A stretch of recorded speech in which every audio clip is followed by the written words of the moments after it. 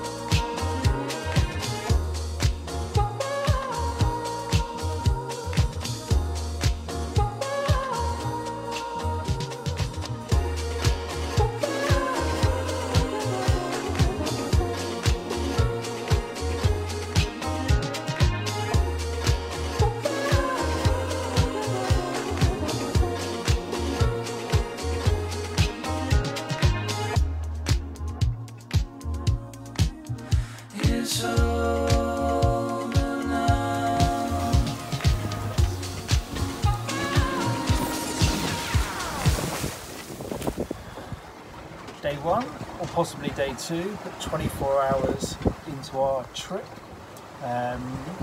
Sailing most of the day, a little bit of motoring, everyone finding their place on the boat, which is great. Seen dolphins, didn't get the chance to capture them on film, and seen Portuguese man of war, little jellyfish with a little very deadly kind of fin and sting to them that kind of warns off predators, including humans. Been not feeling great today, but maybe just finding my sea legs or sea feet, as I described it before in the past, but you know, sea legs. Feeling much better now, having a bit of food and some sleep. So continuing our course, try and make a diary every day, or try and remember to make a diary every day, and we're hopefully aiming for Lagos in Portugal in approximately 5, possibly 6 days time. As you can see here, we're in the middle of the Atlantic, and we have a vessel called Mr. Grey. I haven't seen anything for at least a day or so, and here we are hunting down Mr. Grey.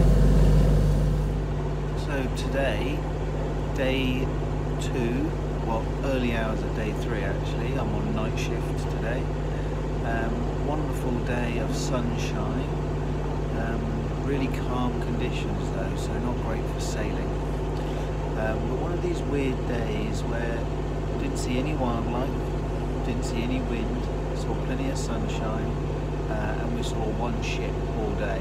So we're about 250 miles from the Azores, about 600 miles to go, and as you can see, it's the deepest of nights. We're well into our shift patterns now. Everything's calmed down. You know, everyone is, and certainly myself, feeling a lot more human.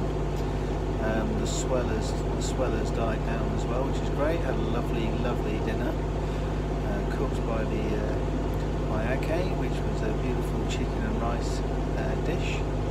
Had pizza and salad for lunch, and and as yet again eating really well on the boat. Plenty of biscuits, plenty of cups of tea, and getting really into my book, which is a fascinating book and a true story about a guy who ironically fell overboard and treaded water for 28 hours and survived. So a true story of his accounts, and thoroughly recommend that, called Alone. Okay, I'll leave you with the update, and we'll do one in the day tomorrow.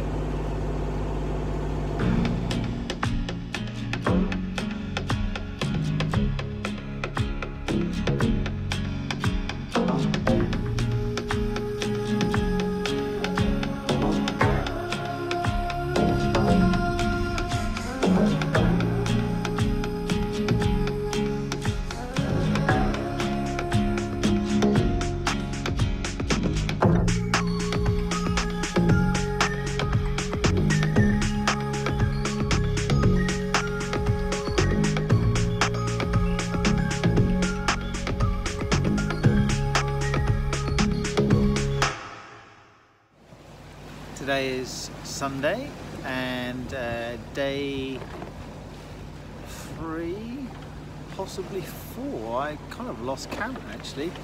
Kind of one day is blurring into 2 days, so that'll be leave Thursday, Friday, Saturday, Sunday. So day 4. As you can see, another very calm day. Engine on.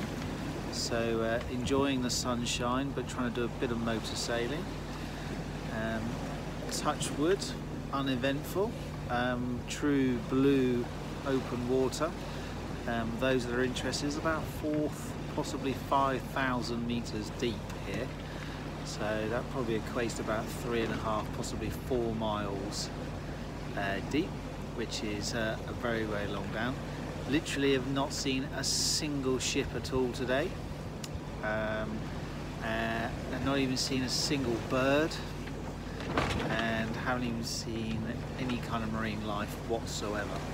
So that's about as far away from land as we possibly are. So I think we've done about 400 miles so far, and we have about 400 or 500 miles to go. So you could say we're very close to halfway. Aim is to get there in the next probably 3.5 days. So not much more to report, and I'll keep you updated as the days progress.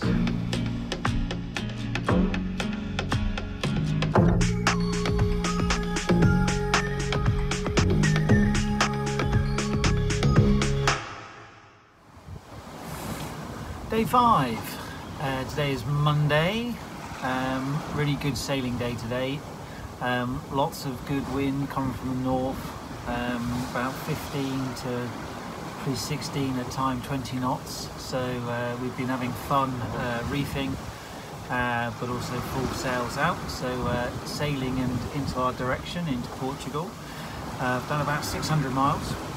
Have, according to the chart plot, about 239 to the waypoint, which is just off St Vincent, and we have a TSS scheme there that we need to navigate around, and then into Lagos, or Lagos, as I'm now being told how it's pronounced.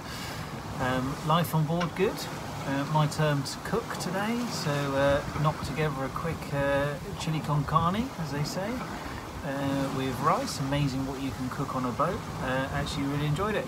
So starting to you know, put some ingredients together, and everyone said they liked it, which is great news. So 2.5 days to go. Could do with a shower, could do with a shave. Looking forward to that, but also, as you can see, the sun is out, and it's great to actually do some blue water sailing.